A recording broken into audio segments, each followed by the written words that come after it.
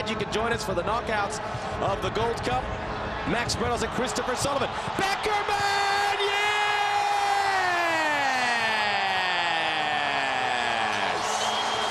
The response is swift. 49th minute, we're back on level terms. Kyle Beckerman to the rescue. So we started the second half, and we wanted to step our game up a little bit, and we just got after him a little.